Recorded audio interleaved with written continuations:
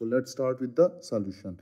So first of all, what we will do is that if you remove this roller support at point A, so you will be having a reaction force which is RA, and similarly if you remove this pin support at point C, so you will be having a reaction force which will be equal to RC.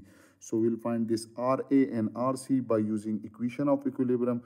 So first equation of equilibrium is that sum of all moment about point C is equal to 0.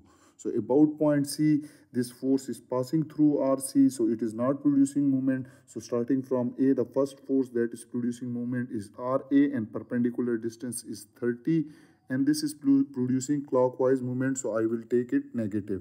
So minus RA into 30, the second movement that is produced due to this P load, and perpendicular distance from this point load to C is 20, so it is producing counterclockwise movement, so it will be positive. So I can write it as plus P into 20. And the last moment that is produced by this force and perpendicular distance is 6, and this is producing clockwise movement, so it will be negative. So we can write it as minus P multiplied by 6 is equal to 0. So minus 30 RA plus 20P minus 6P is equal to 0, and from here minus 30 RA plus 14P is equal to 0. So RA 30 RA is equal to 14 times P, and RA will be equal to 14 divided by 30 P.